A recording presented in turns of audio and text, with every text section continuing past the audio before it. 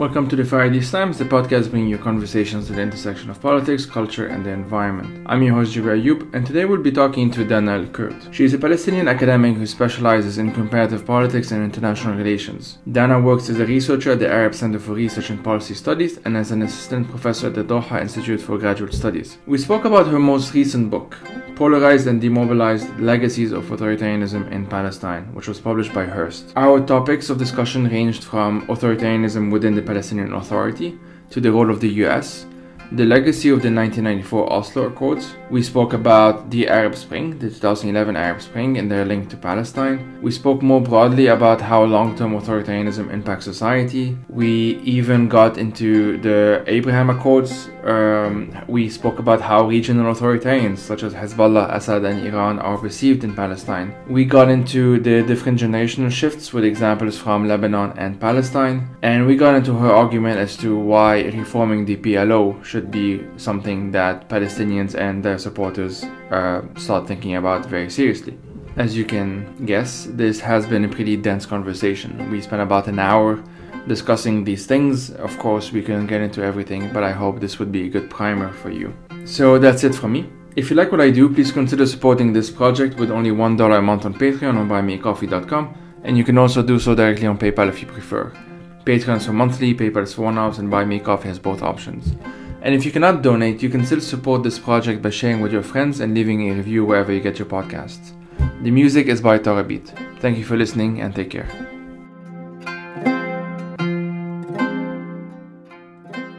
My name is Dana Kurd. I'm an assistant professor at the Doha Institute for Graduate Studies and a researcher at its sister institution, the Arab Center for Research and Policy Studies.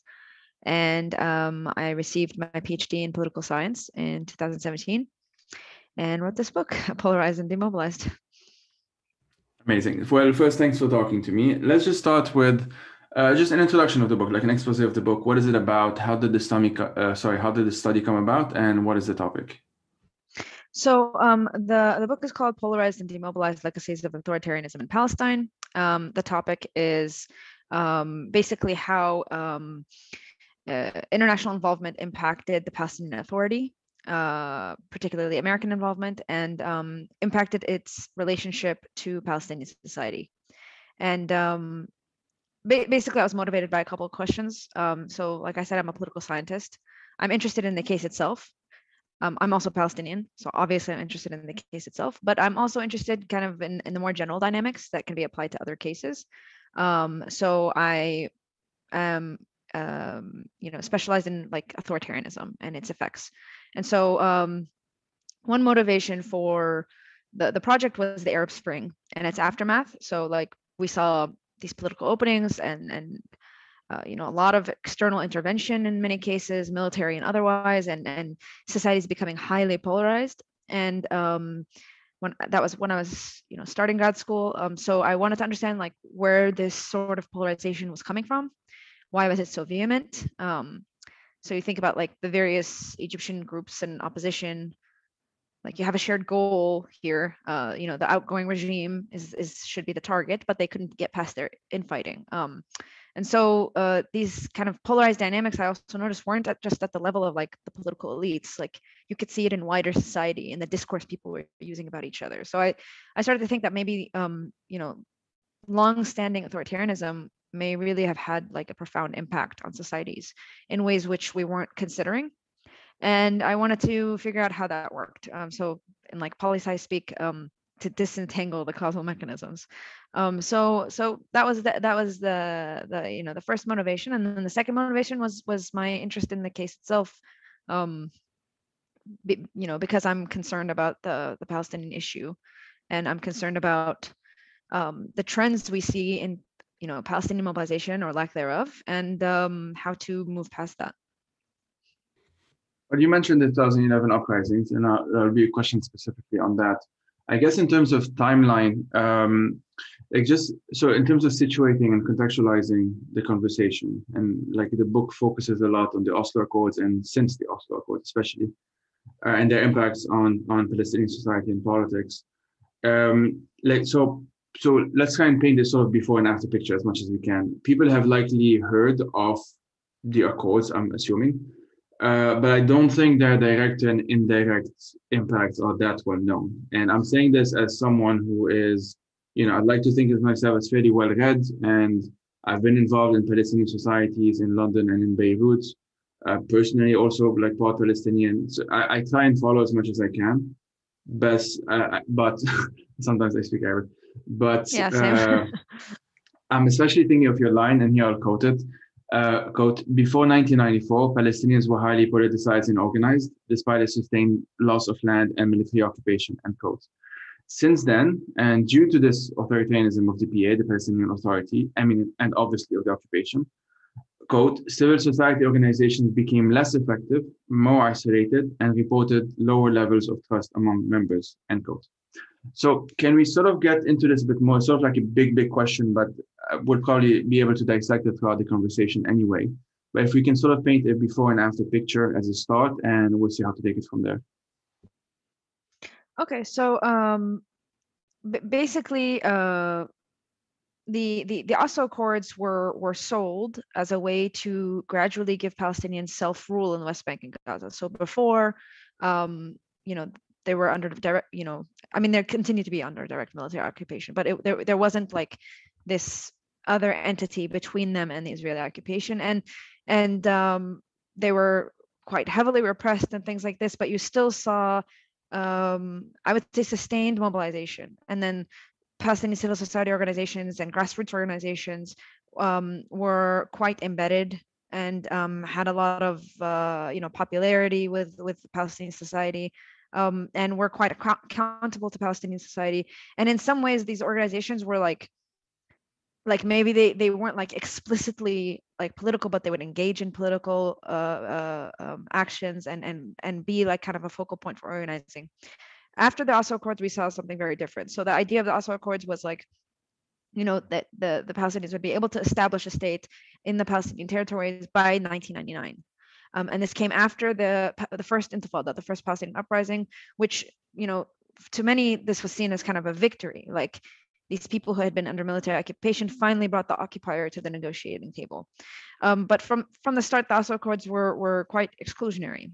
So Western governments only engaged with like a certain subset of the Palestinian political spectrum.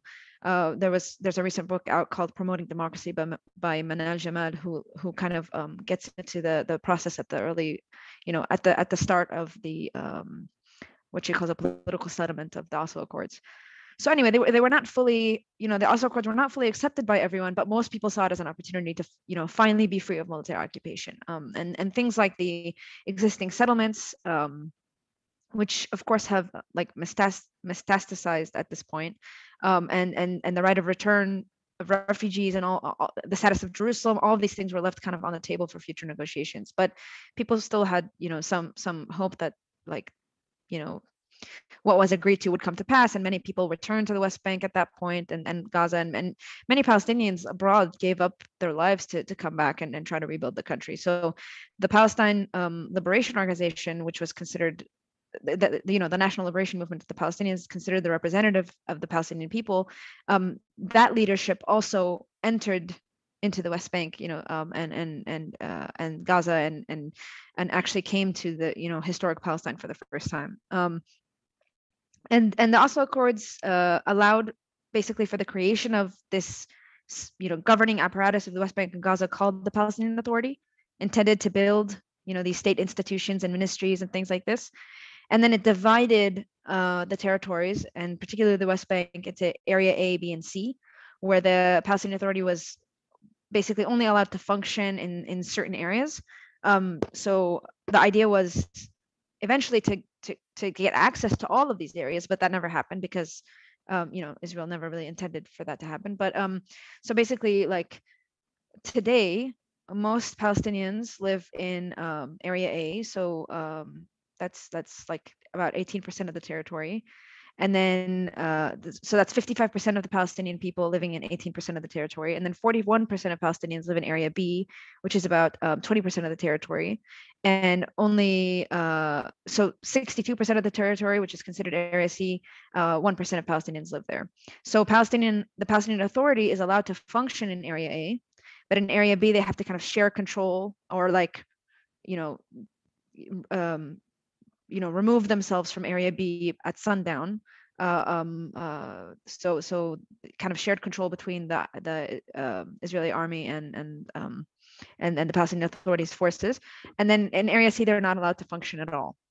And then Jerusalem was completely considered outside the scope of this, so the PLA is not allowed to function at all in Jerusalem, and Israel has where once Jerusalem was the focal point also for a lot of Palestinian mobilization.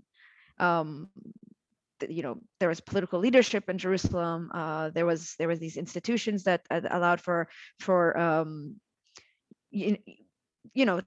kind of help other parts of the Palestinian territories mobilize around shared objectives and things like this. Like we saw the unified national leadership of the uprising during the first Intifada.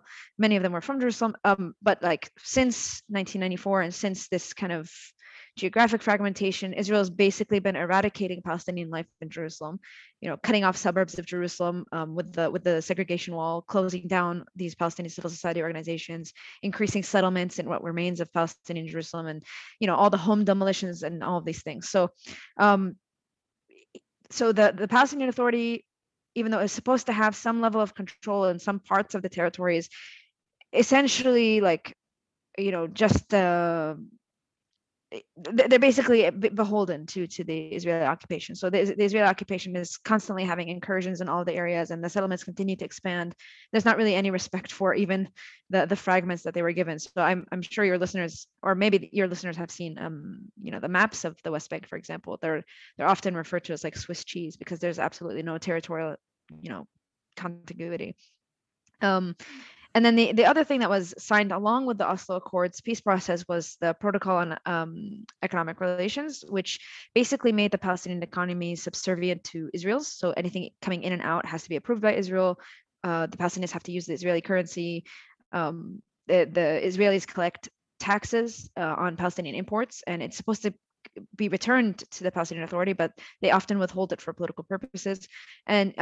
And even though those taxes are like a major source of the Palestinian Authority's revenue. So basically, I highlight in the book how after 1994, and particularly, so I look at it in different phases, but particularly after what I consider the consolidation of the Palestinian Authority after the 2006 elections, Palestinians have become quite demobilized, and it's not just the geographic fragmentation, although that plays a large role, but it's also this kind of social fragmentation that has emerged because the Palestinian Authority plays a very particular role in dividing society. So let's get a bit more into the latter bit, the last bit you said about how the role of the PA, especially, but not to remove focus from the Israeli occupation. It's just, I think it's kind of the elephant in the room, and I would hope most people already know this. But I mean, we'll talk about this anyway. But before getting into the role of the PA, would you mind just explaining some of the terms that we will just be using maybe interchangeably, like the PA, PNA, Fatah, PLO? Again, people can be confused with these terms because they tend to be used interchangeably, especially in the past decade or so, if you don't mind. Yeah, sure. I mean, yeah, too many acronyms, I think. But so basically, the Palestinian Authority, like I said, was this governing apparatus that was created out of the Oslo Accords.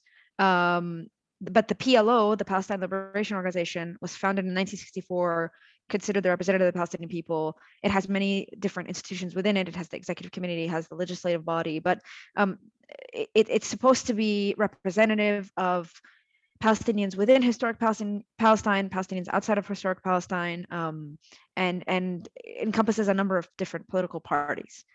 Fatah is one of those political parties, which is a member of the PLO, and it is the most popular historically amongst Palestinians, and it's considered the most powerful within the PLO prior to 1990, or even now prior to 1994 especially. So Yasser Arafat was from Fatah. So he also served as the chairman of the PLO. And then when the Palestinian Authority was created, the PLO was supposed to kind of remain the umbrella organization, but it quickly fell into disuse, we can say. The Palestinian Authority took precedence and became kind of the main negotiating body. And Yasser Arafat had returned to the Palestinian territories, and he ran for elections and won by something like 88%. So he became the president of the Palestinian Authority as well. Now, I think maybe why these things have become kind of interchangeable is because when they've had parliamentary elections, particularly the 2006 parliamentary elections, the free and fair elections were not respected. I mean, we can get into this in more detail maybe later, but essentially, like, Fatah retained control of the Palestinian Authority, even though they do not have a mandate to govern, even though they did not actually win those elections. And so, for a lot of these reasons, that there's a conflation sometimes, and then because the PLO has been kind of sidelined, now there's calls to do elections for the legislative body of the PLO, but because it was also sidelined, like the PA became kind of the bigger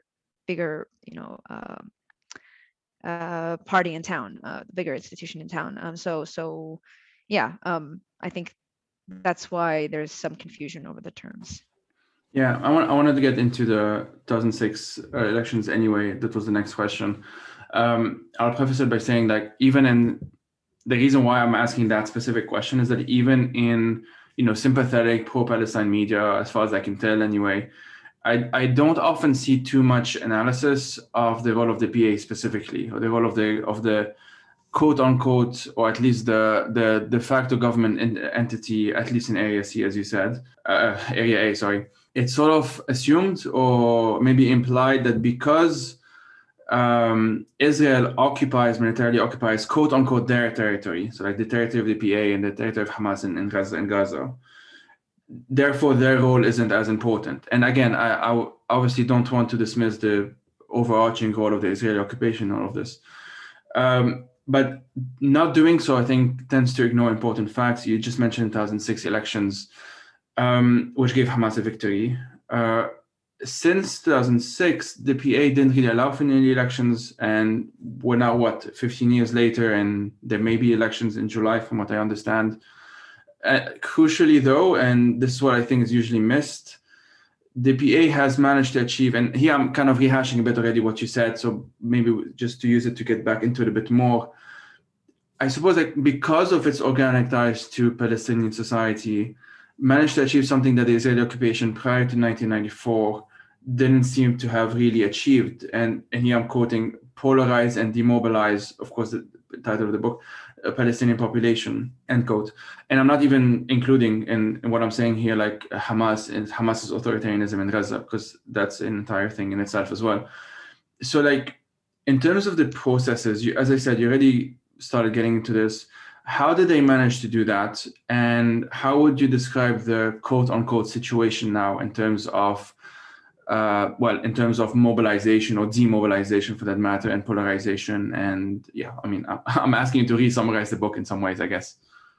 Yeah, no worries. Yeah, so I argue in the book that the PA, the Palestinian Authority, was, like you said, able to accomplish this kind of fragmentation and polarization in conjunction with Israeli repression and Israeli geographical fragmentation of the Palestinian territories for two reasons. One, they were empowered by external patrons, particularly the United States, who encouraged them from the onset to be exclusionary. Or sometimes it's not even encouragement, it's like pressure. Sometimes it's like direct, involvement to force them to be exclusionary. And two, the Palestinian Authority was very embedded, like I said, in the Palestinian society in ways that the Israelis weren't.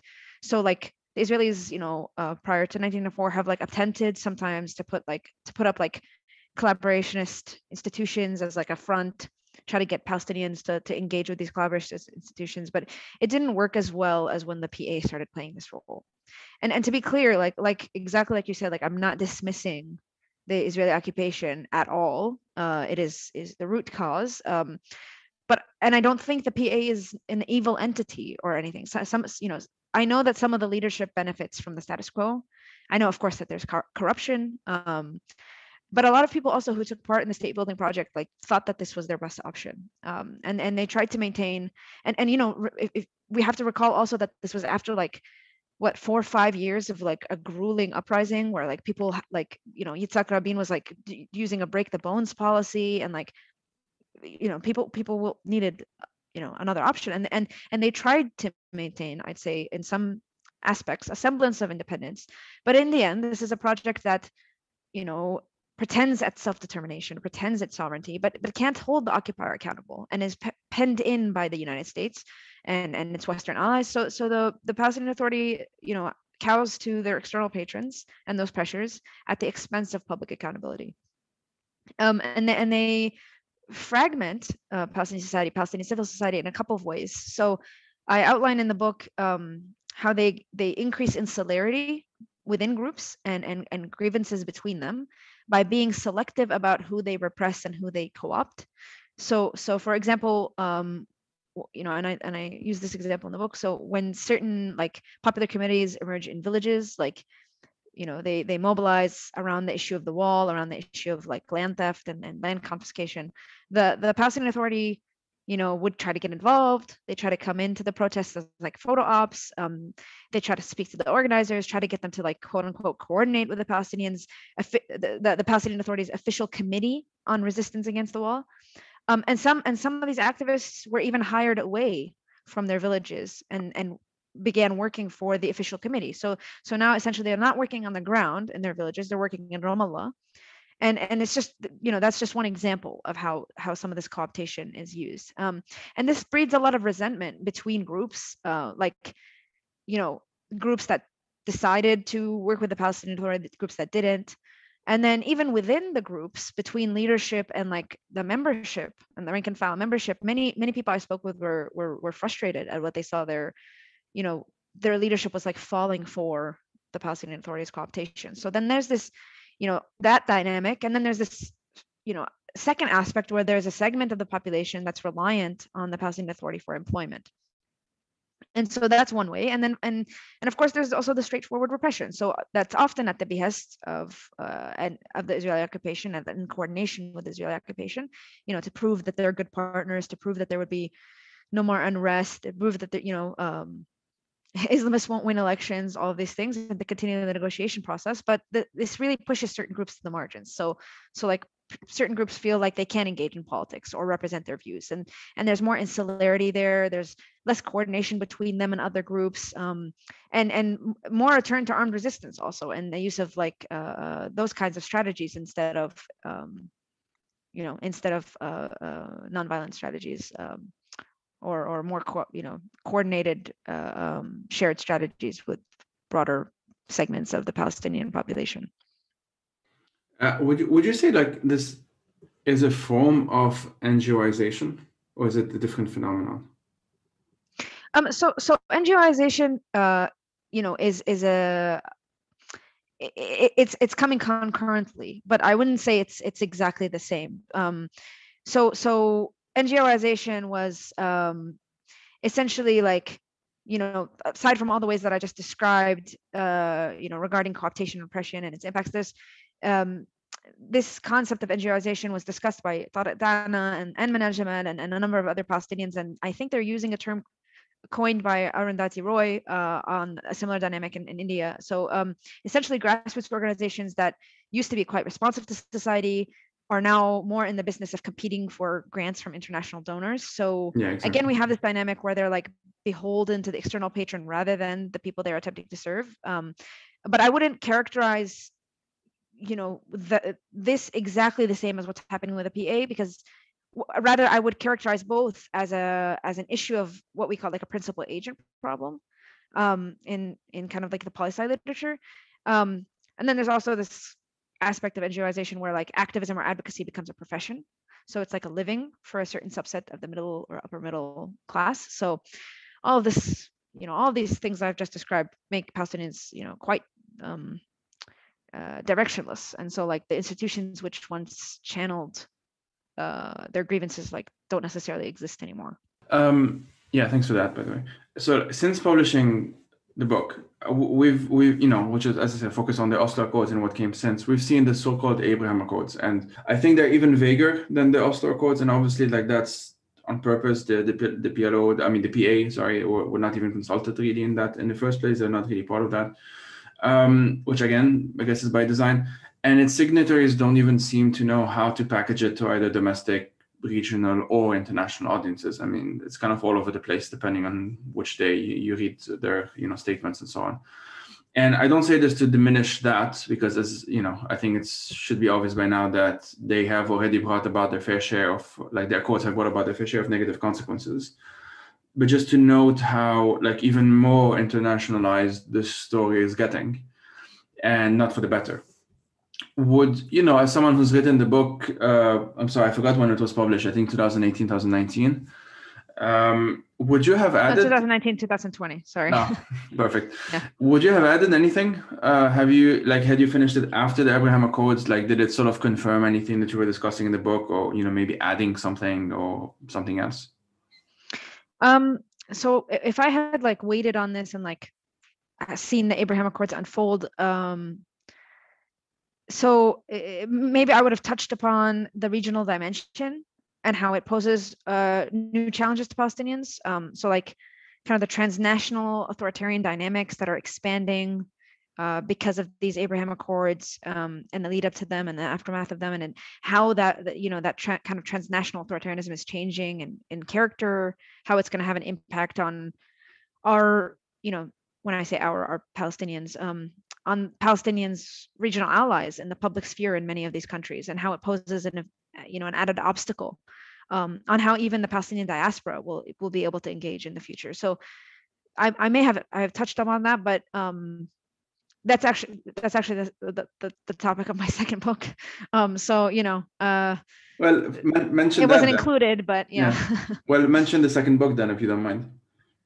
Yeah, so the second book is looking at transnational authoritarian dynamics, and particularly the role of Israel in facilitating a lot of these transnational authoritarian practices or dynamics. And I mean, it's still quite a work in progress. It's quite early, but I have been in the region a couple of years since I got my PhD, and I've done some field work and some ethnographic work on dynamics that have been unfolding, and it's really quite interesting to see how civil society organizations have been impacted by the growing closeness between Israel and some of these countries, and I wanted to kind of tease out what that means for how people hold their governments accountable, and how people can also organize with each other effectively or not. I don't know if that was a very good explainer. Not at all a very good elevator pitch. It was. And I mean, I definitely would be very interested in that topic as well. Just to go back a bit, like, it is 2021, and I'm trying with as many of these episodes on the region to have some kind of 2011 angle to them, like Arab Spring angle to them. I have a number of questions on that, but I'll start with just like you started the conversation with like the Arab Spring being also part of your own motivation. So, like, how would you assess the impact of the Arab Spring on Palestinian politics? Just that question, actually. How would you assess it?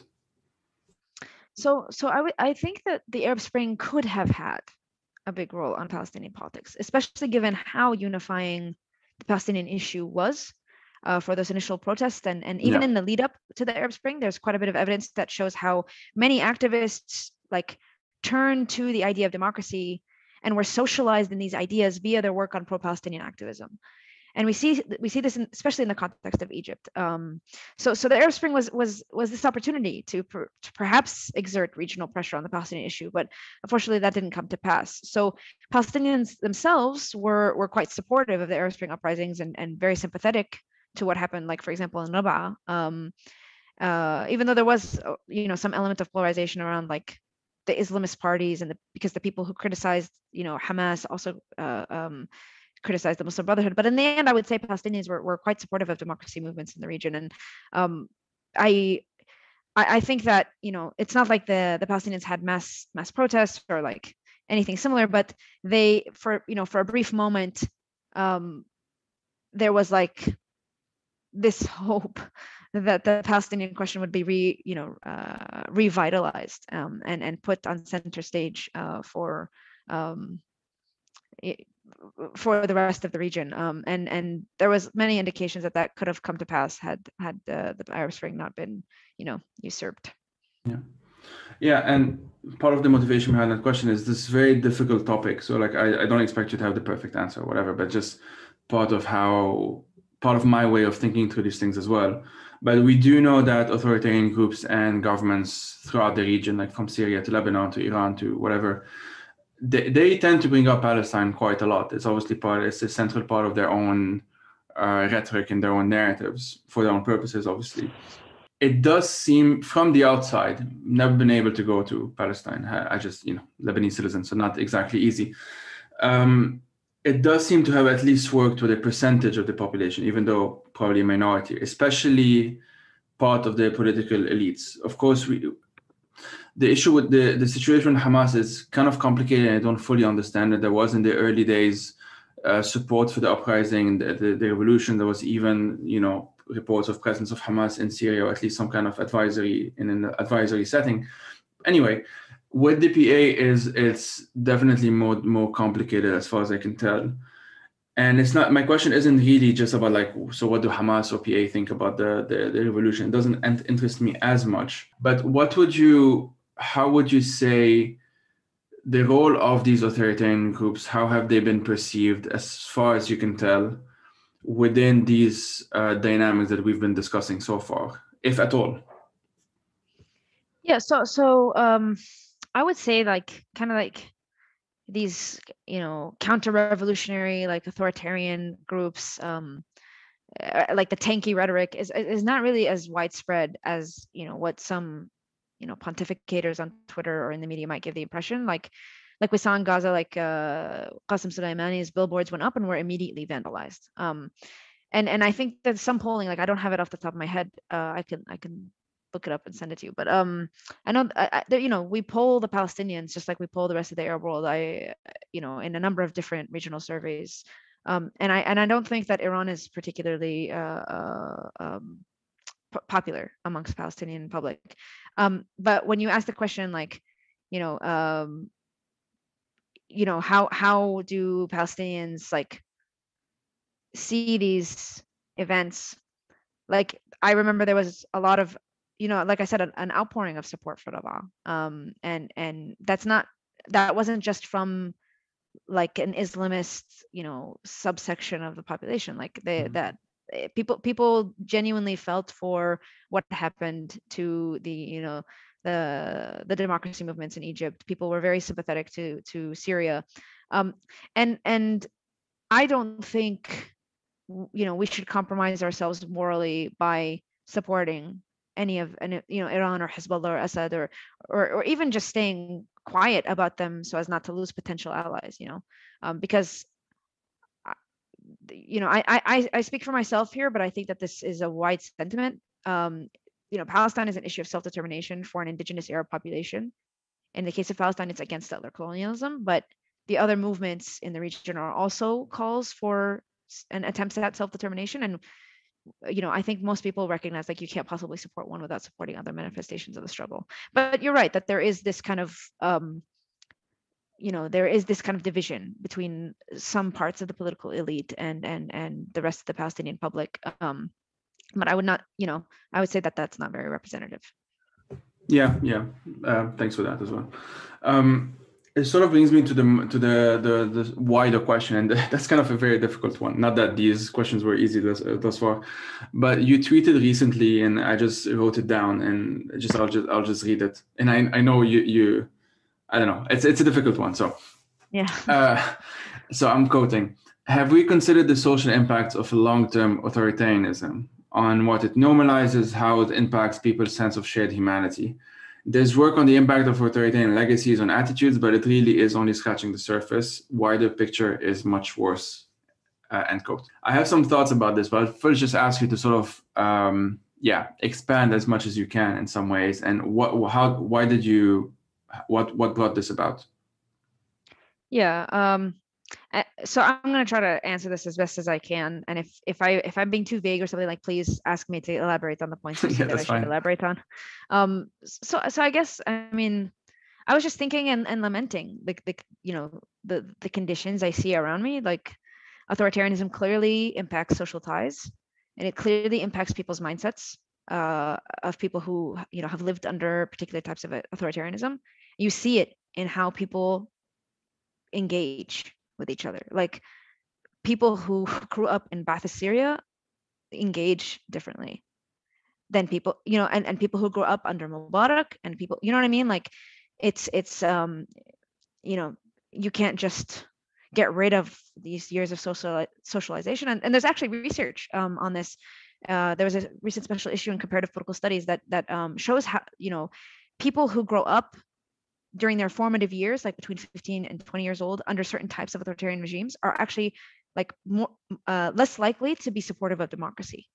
But these studies are, scratching at the surface. At the end of the day, like they're looking at particular attitudes and stuff like that. And I think it goes beyond just an attitude, for or against democracy, or how much for and against democracy. It's also about how people engage with each other, and that's kind of what I was thinking about. Like when you have a society that's lived 30, 40 years under particular regimes, socialized in a particular way, the institutions are set up to discourage critical thinking and discourage people trusting each other and things like that. Like how do you get past that? And it almost seems, like I said, it almost seems like these are generational issues. Like I don't really know how you can rebuild the social ties and like the critical thinking between people who have been like ripped apart by repression and inundated by disinformation and propaganda. And the answer for me seems to be like to focus on young people, make sure that they're getting better ideas during their formative year, and provide, figuring out what spaces there are for them to build those better ideas. And like I've seen very interesting like student activism in places you wouldn't think there was, and ways that people are socialized into kind of having more democratic values in kind of unlikely places.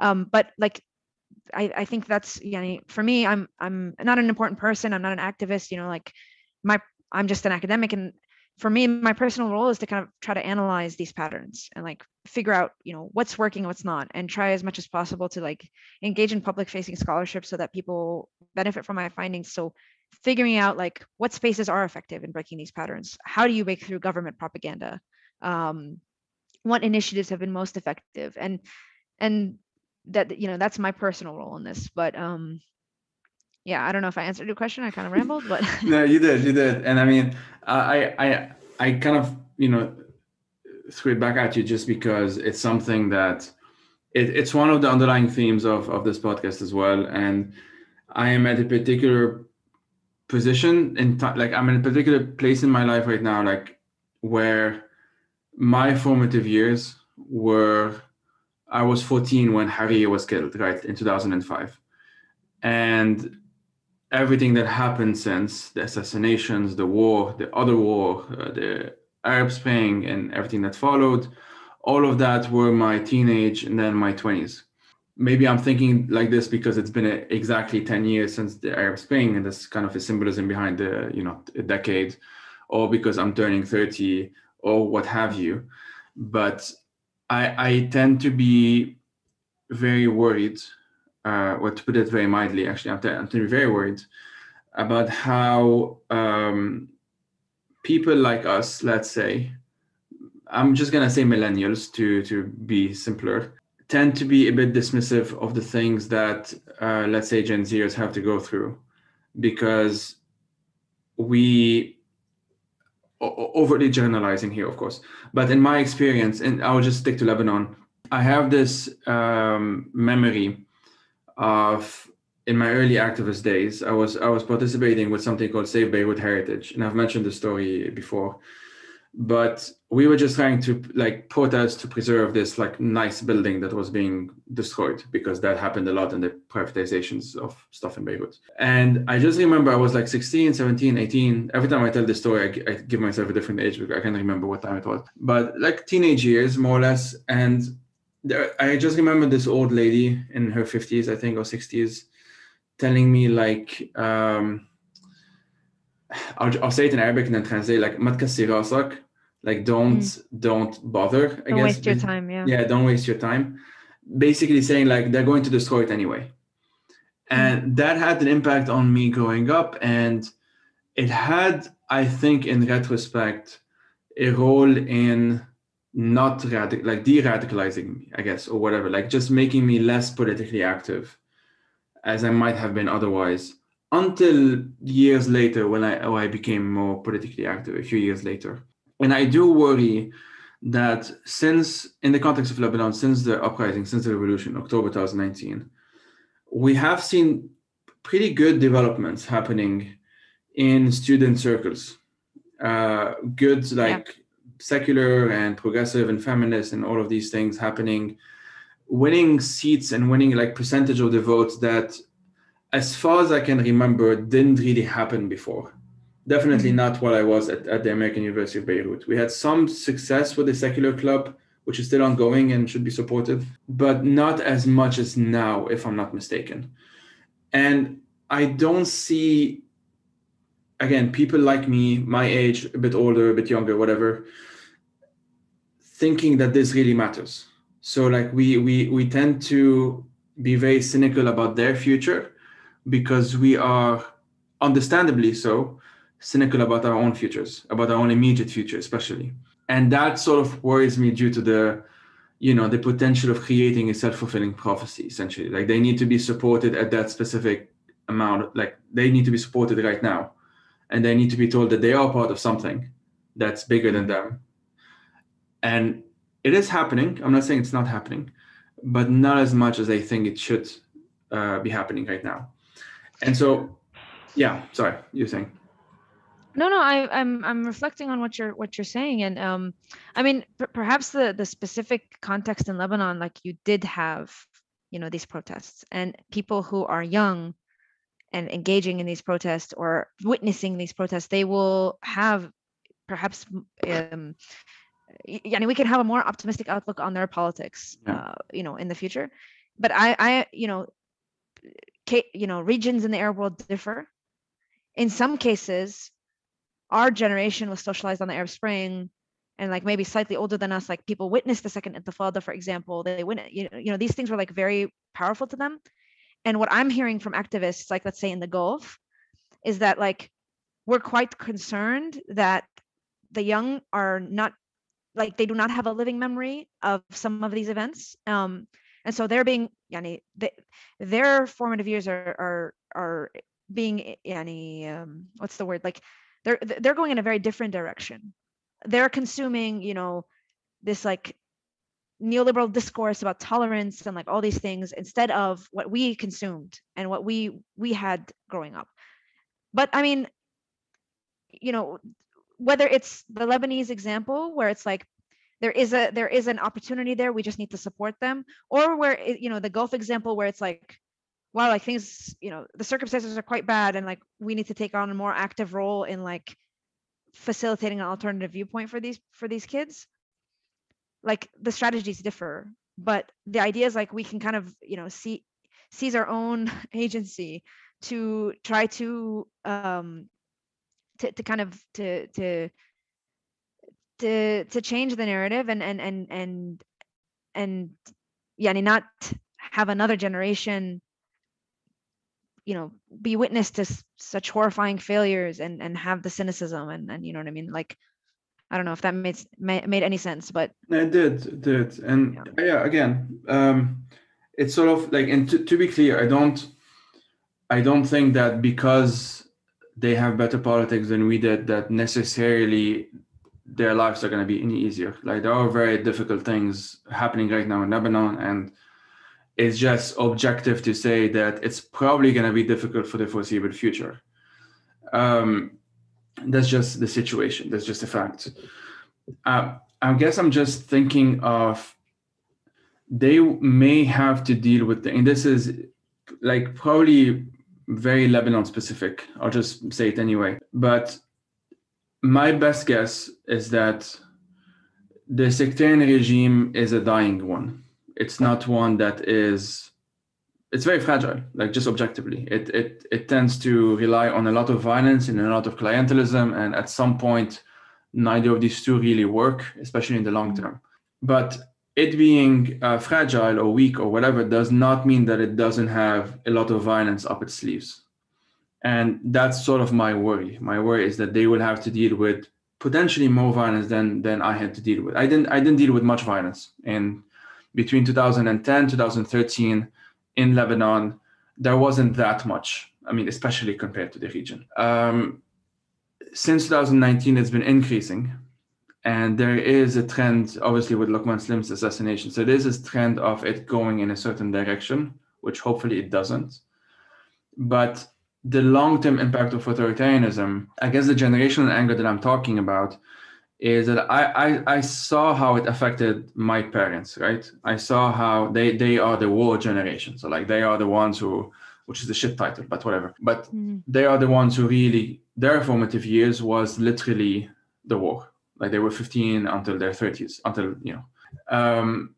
and I saw them not really do a good job without judging them. It's nothing personal. I mean, it is, but it's understandable. It's understandable. Yeah. At explaining what they went through in order for us to sort of move on from it. And that goes back to the structure. It's not just them. It's an institutionalized situation in Lebanon. We just don't talk about the war. Obviously the warlords are where they are. They're still there. They're in power. Right. And it's not the same to like with regards to the next generations, our relationship to them, because it's the same warlord, so it's not like a new situation in the first place. And I do think that they are more likely to then be at my current age, let's say, with a lot of these warlords actually having passed away because they're pretty old right now, hopefully.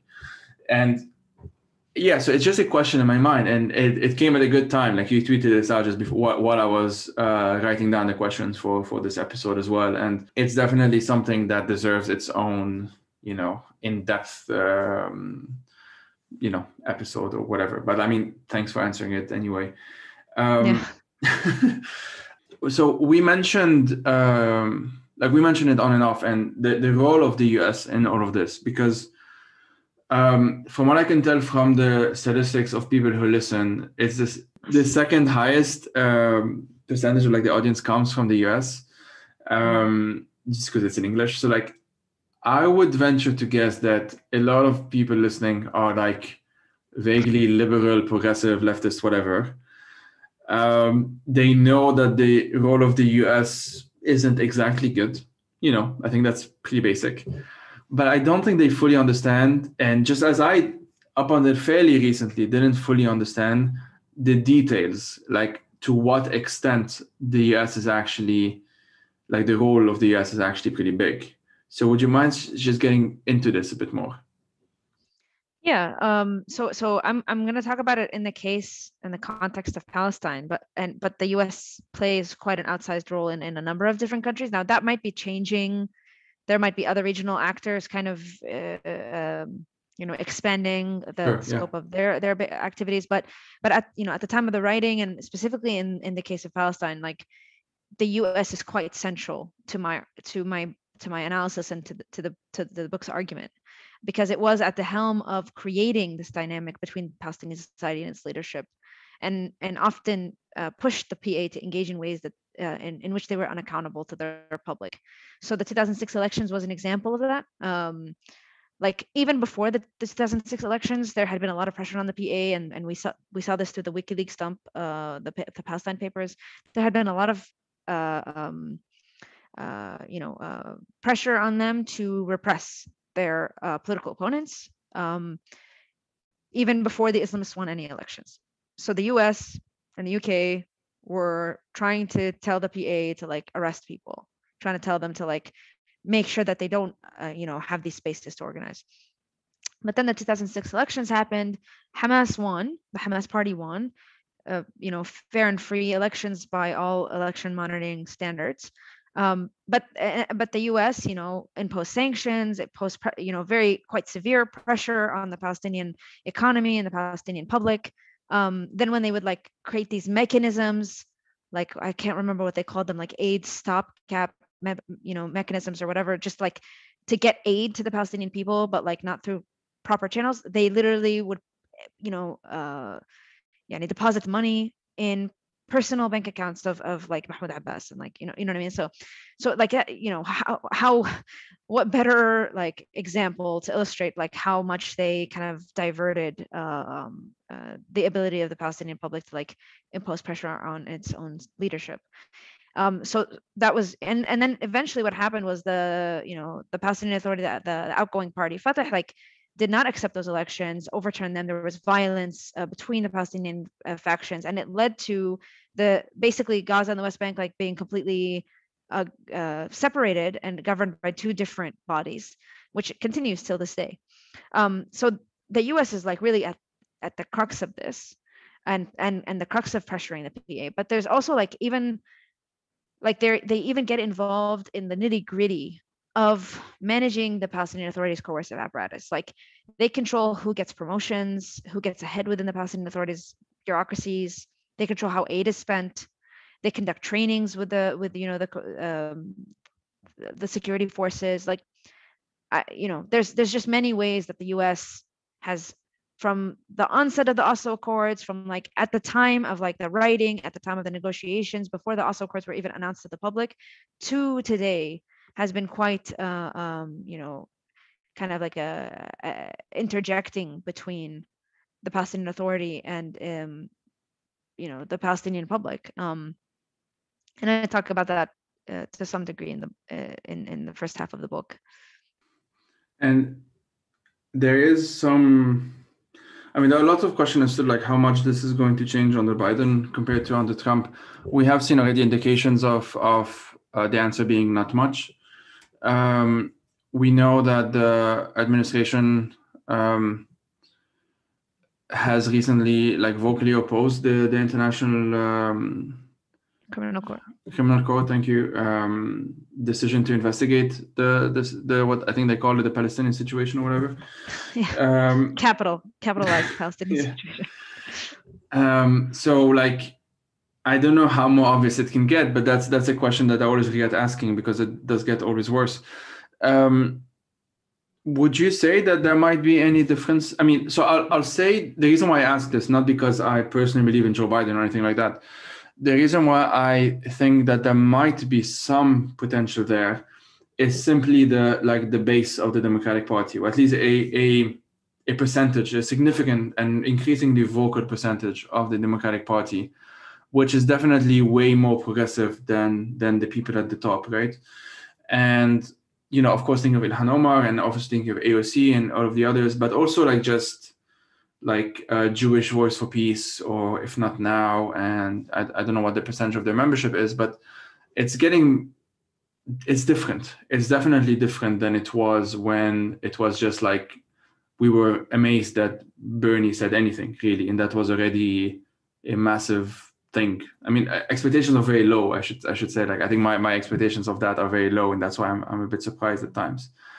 Would you say that there might be some potential there? And like, feel free to answer however you want on this.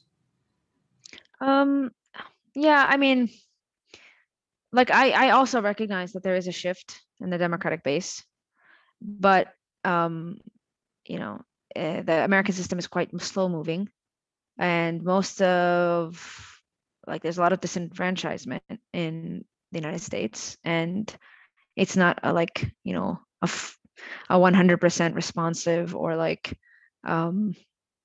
representative system. So like there are certain segments within the Democratic Party, and then within politics, American politics as a whole, that like have an outsized role. I think that continues. I don't see that changing in 4 years, especially given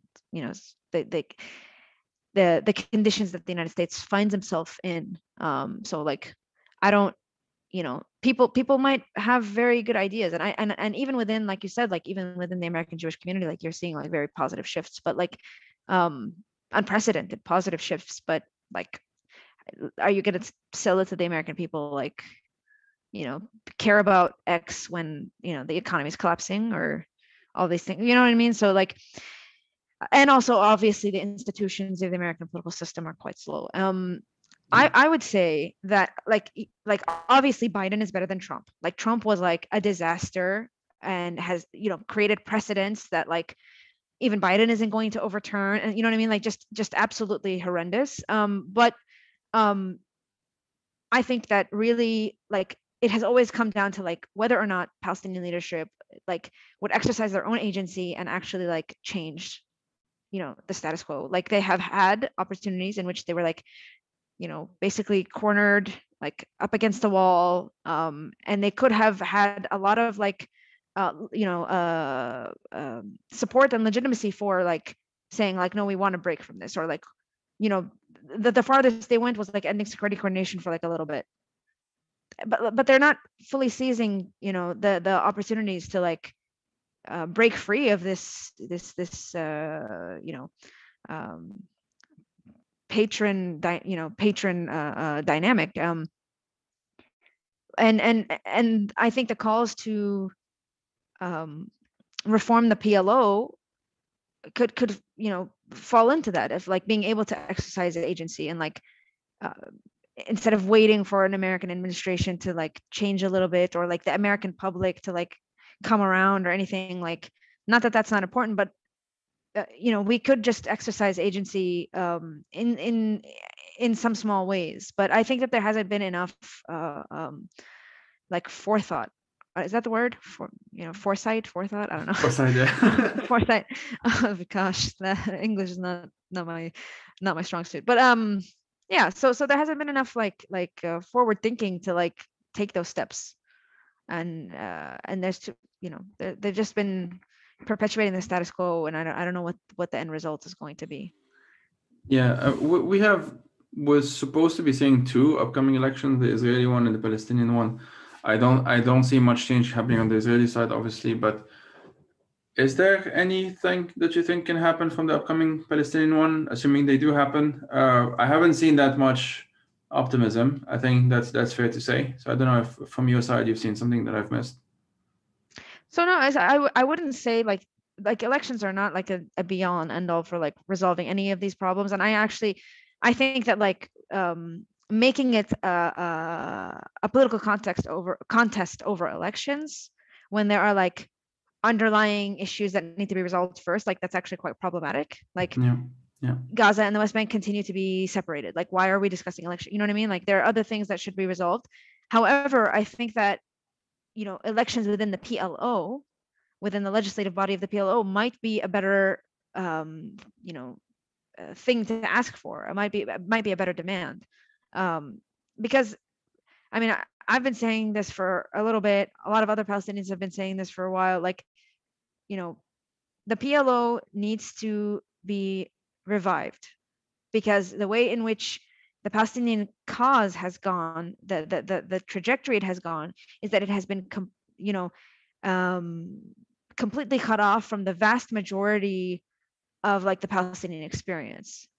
So like it's become an issue of just Palestinians in Gaza and the West Bank, and obviously like they are bearing the brunt of what's happening. So like I'm not saying like they shouldn't be at the crux of deciding what happens, but like there's the issues of people in Jerusalem. There's the issues of the right, the Palestinians, refugees and their right of return. Like all of these issues that once were encompassed in the PLO's objectives and demands, like they have been completely sidelined, and that has been a weakness for the Palestinians themselves and Palestinian leadership themselves.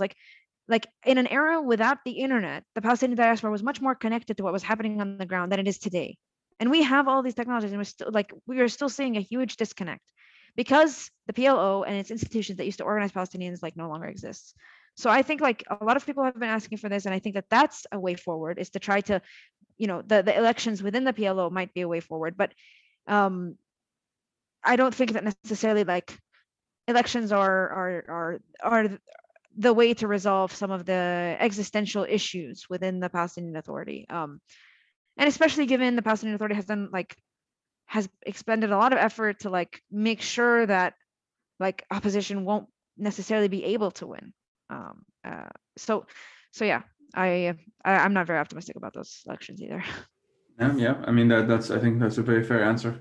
So like we'll get into the book section. Are there any well, do you have 3 books to recommend to the audiences? And yeah, let's just talk about them. Yeah, so I thought about this question a little bit because I didn't want to like be completely off topic and like like I'm not a very good researcher because I allow myself to read too widely and like spend time on like novels and like things like this that aren't helping my work. But like I would say 3 books. One is How Social Movements Die by Christian Davenport. It talks about the case of like African American and like Black Power groups in the United States, but it's quite an interesting book and was informative for me. Okay, so the second book is Lisa Blaydes' book, State of Repression, which she looks at, like she uses archival research to examine the impact of repression on polarization in Saddam Hussein's Iraq. Yeah, so there's some, like, I think her argument like and my argument kind of like overlap in some ways, and I think they are useful to be read together, because she kind of has particular analysis that like I don't have, so that's really interesting to see kind of some of the similar dynamics play out in a different case. And then the third book I would say is I read like I'd say 2 months ago is Inside the Battle of Algiers by Zohra Drif. I don't know if I pronounced her name in the Algerian way properly, but that was really interesting because it was just her memoir of like this self-determination struggle in Algeria under French occupation. So that was really interesting. Not so much for me, like I'm not like a scholar of insurgency, so like I wasn't necessarily as interested in like the tactics they used or anything, even though that was like quite interesting. But I was more fascinated by the discourse and like the justifications and like how they themselves saw their struggle. I thought like should be read widely by Palestinians and people who care about Arab self-determination. Yeah, so I mean, since you mentioned Algeria, I'll just say that I've contributed a book chapter to a book called A Region in Revolt, mapping the recent uprisings in North Africa and West Asia, and has a very good chapter on Algeria by Hamza Hamouchen, and I also don't know if I'm pronouncing their family name. I apologize, Hamza, if you're listening, and Salma Omari. And it's a really good chapter as well. It goes through the recent Algerian uprising. And the book, I should say, also mentions Lebanon, Iraq, Iran, and Sudan, and Algeria. Is this book out? Yeah, it's out. Oh, that's awesome. So, okay. I mean, Dana, thanks a lot for your time. This has really been very informative. And just thank you for condensing so much dense material into about an hour. No, thank you for giving me the opportunity. And sorry if I was a little bit vague. We like to speak in general terms.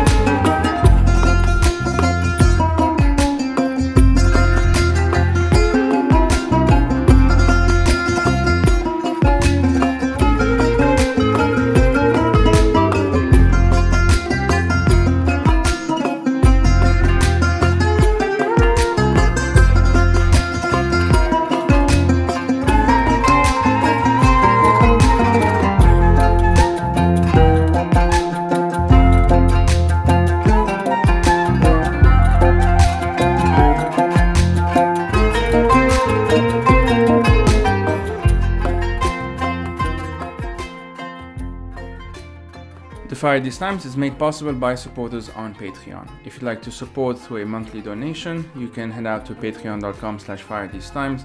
And if you want to explore other options, you can do so by checking out the website.